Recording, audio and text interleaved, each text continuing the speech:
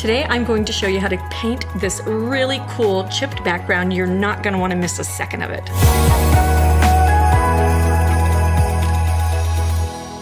Okay, let's get started. We're going to make some fake wood grain today. I'm going to use Cypress. This is Minwax's Water Based Stain. And Cypress, and the number is 1866. And it's really interesting to me. Both of these are browns, but both of them read really green. And my stir sticks, which I highly recommend getting and making, show that they're both definitely brown. So just an interesting, don't judge the color by its color. Okay, so we know we'll need quite a bit to get this whole board covered. We're gonna use the 3-inch wide foam brush, available on StudioR12.com. Okay, we'll just get that nice wood color. Look at how that just changes from green to brown. That's just crazy. MDF is a wonderful material these days. They've made all the improvements in the universe. They used to be kind of unsafe to paint on because if you sanded it and you breathed it, there was stuff you didn't want.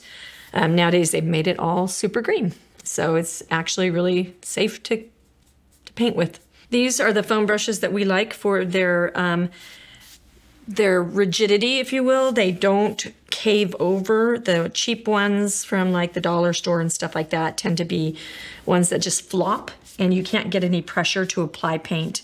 Like I'm actually using a bit of pressure to push the paint onto the wood, and you can't do that with a floppy foam brush. So today we're going to play background, and we're going to do faux wood, and we're going to do a totally chipping, peeling paint technique. You are going to have fun. This is going to go in my water bucket, and I want that to stay submerged, so I need to wedge it in there. Sometimes they like to float, so if you need to, just shove some brushes on top of it to keep it submerged. We spend a lot of time submerging things. Okay, let me dry this, and we'll get started with our fun technique. Now we have Legacy Brown, and I do have that number 1056, and that's the Minwax Water Based. They're expensive, but they come in a quart size, and a little dab will do you. You don't need a whole lot.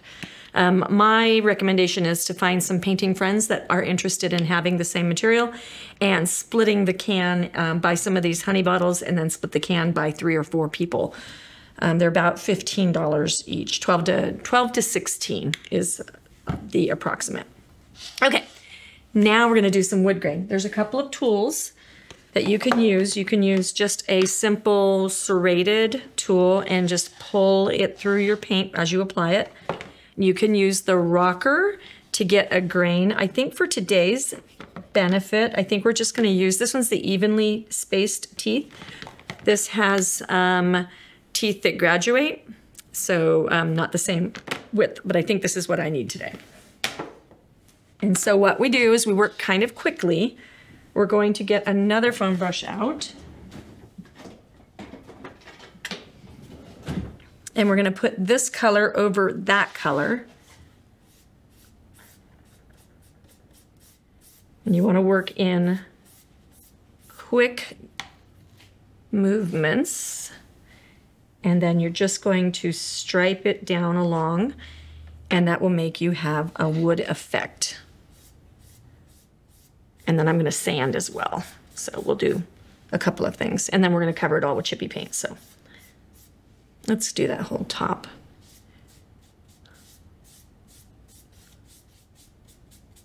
I got that first piece of paint on the cleaned off table, no. Okay, and so I think we were on this guy.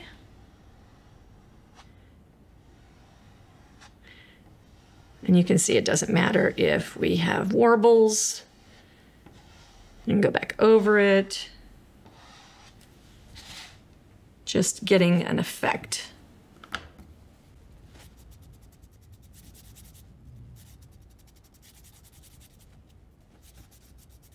And when you get to the meeting places, you can flip them off just a little bit,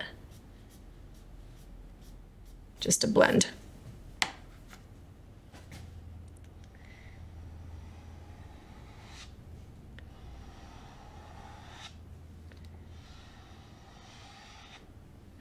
And if you wanted to, you could give it just a little bit of movement, or you could keep it straight.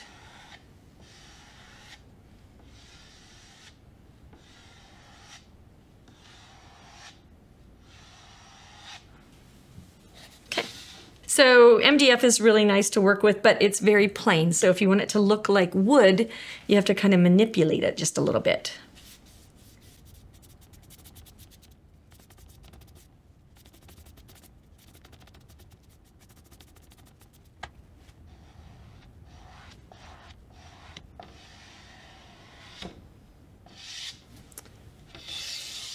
And then anywhere where you have these straight across lines, go cut those in.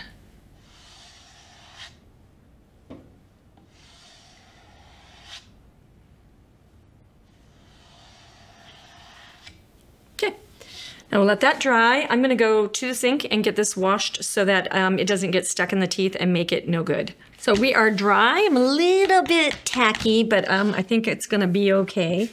I'm going to use my 60 grit sanding block. These are amazing, you guys, for just getting tired while you're painting. These allow you to get even pressure. It allows you to push into it. It's comfortable to hold and guide. These are amazing. We can put an Amazon link below for you. So we're going to just sand this to give it a little bit more rustic look.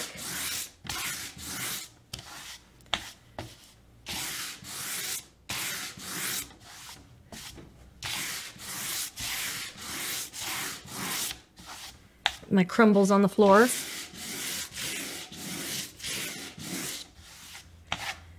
If you're doing this in a house that has carpet, keep a big trash can by you and then just brush things off into the trash can.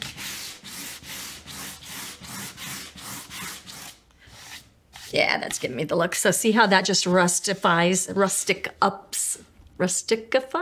I don't know.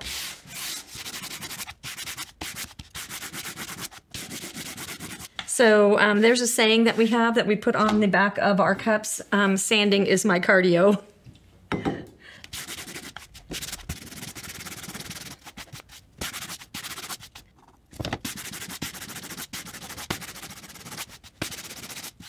Well, I thought I was going to want another color over this to soften it because that got just a little bit dark for me, but I think if I do a little bit more sanding, I think it's gonna be perfect.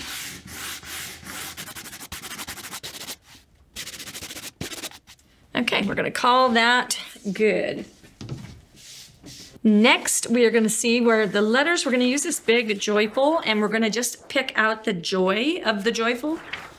But what's neat is I know that my stencil will fit with 3 letters on it, so I know that I can put a joy, I can put my letters where I need to. So what I'm gonna do is we're gonna measure halfway, get out our triple threat Ghost Rider, which has a white ceramic lead that erases with water or eraser. So we want to mark halfway, and so we are at 11 inches, so 5.5. Okay, so I know where my center is now, and then what I want to do is just lay this.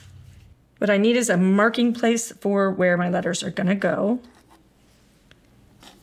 So now I'll know where my letters go. And can I tell what that looks like? Yes. Okay, got it. So now we're gonna apply some wax. I love using the Clapham Salable wax. This is available on our website. This is an international product actually, but it is a very quality. It's made with just beeswax, so it is food safe. You can use this on products like, say you're refinishing a high chair or some children's toys or something like that. You can use this as the final finish because kids put things in their mouth, their food goes on it, that kind of thing. So you can use this for that. But I love it because it's soft. It's super malleable. So we're gonna take our salad bowl wax and we are going to make a pattern. So I want some to chip off. Everywhere where this goes will be where the paint chips off.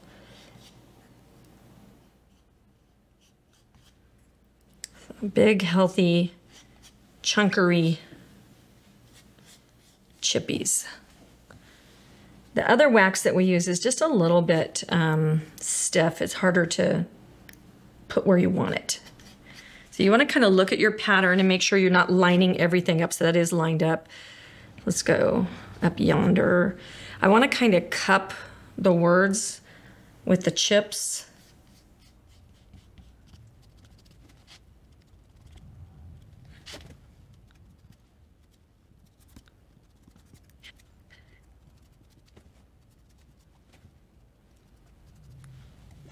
Okay, when you're done with this and we get all of our paint chipped off, you will have the ability to clean the wax off using some just Zep or a degreaser.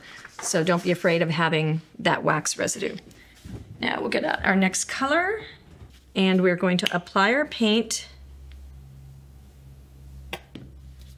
thickly. We can't do it really in layers. We have to do it kind of in one pass.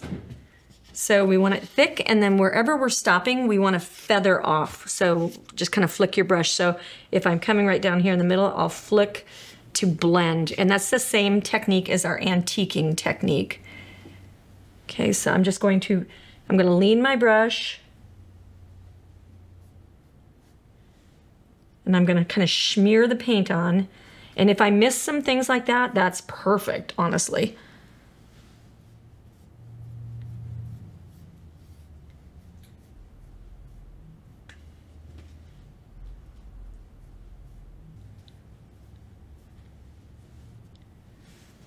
So this little guy over here is exactly what we would want. If I could just fake that the whole time I'm painting, that would be perfect.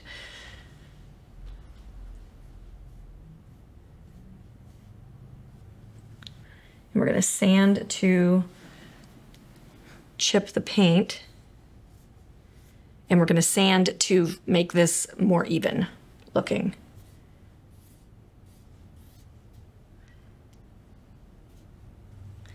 Turn my board over so that I'm going in the right direction with my brush. So see how my set down is right there? I need to be able to feather that up.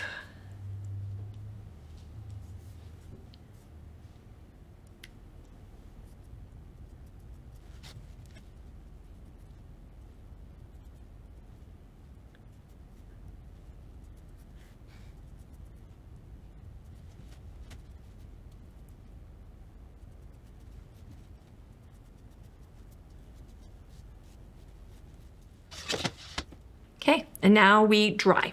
Okay, the first thing we want to do is find a credit card, a scrubby, something with a straight edge on it, and just see what will scrape away. The more natural, organic looking, the better it will look.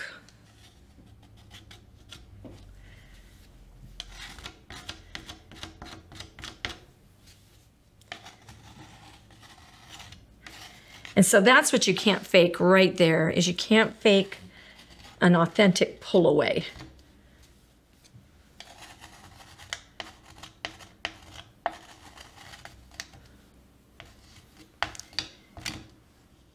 And that's what the wax does for you.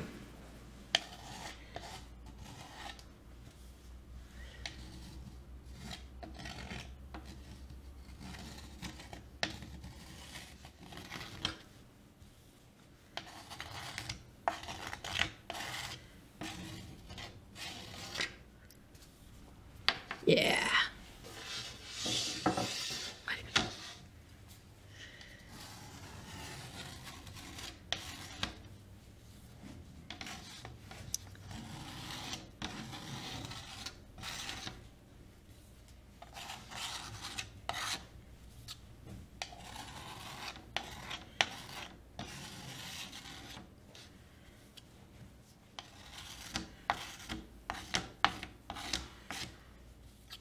Okay, so now make sure your palette knife is clean, and now we sand.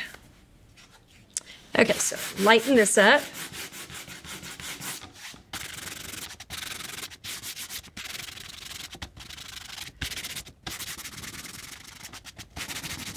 You'll get all kinds of stuff sticking to the bottom of your sanding block, and you might end up with your shoes full of sanding bits.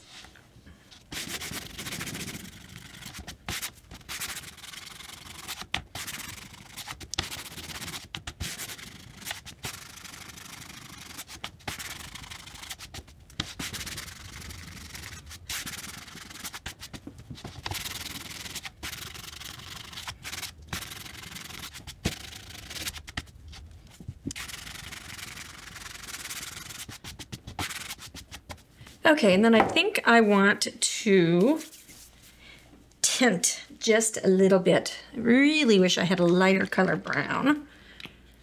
However, I think it'll be fine. We'll take one of our little sponges that you need to own. They're like $1.59, we decided just a couple days ago. And they are so useful. So we're gonna put a little bit of water on our brush. This is our brush. And then I wanna just go over the white, just to bring it in. So that color is gonna be fine. It's so funny how dark that bottle looks and how light that color is because it's water-based stain.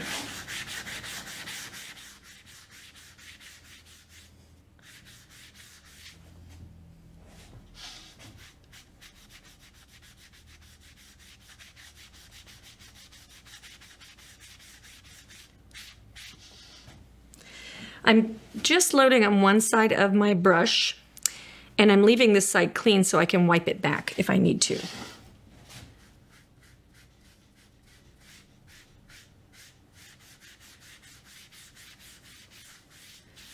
This is bringing our two colors together instead of them being so contrasty.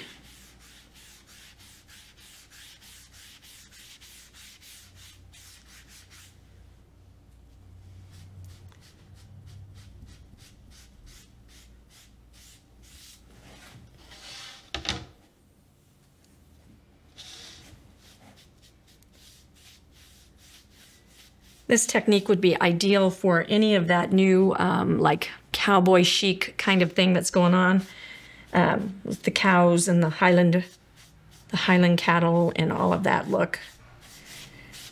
All right, so we're gonna do just a little bit extra on the ends and on the edges just to kind of frame the piece just a little bit, so I just won't wipe it back as far. And then I want my middle to be a little bit evener.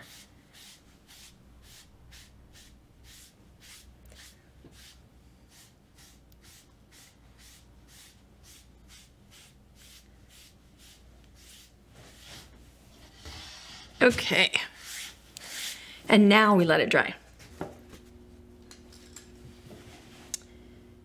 Okay, so we offload our paintbrush. And because this is a big old hole, I think I'm switching my gears here. Jumbo daubers are the best for big hole letters.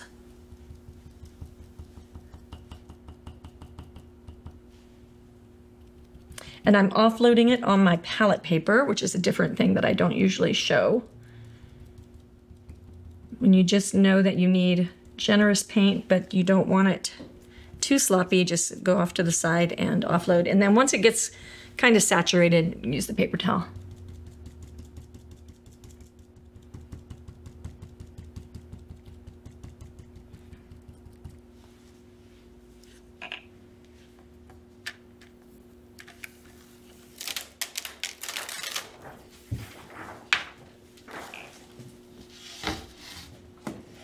Okay, last little bit with sanding.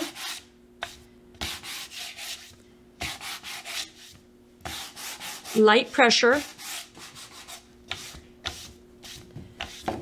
Okay, I think that'll do it. Now we just need a bow and some greenery and we are golden.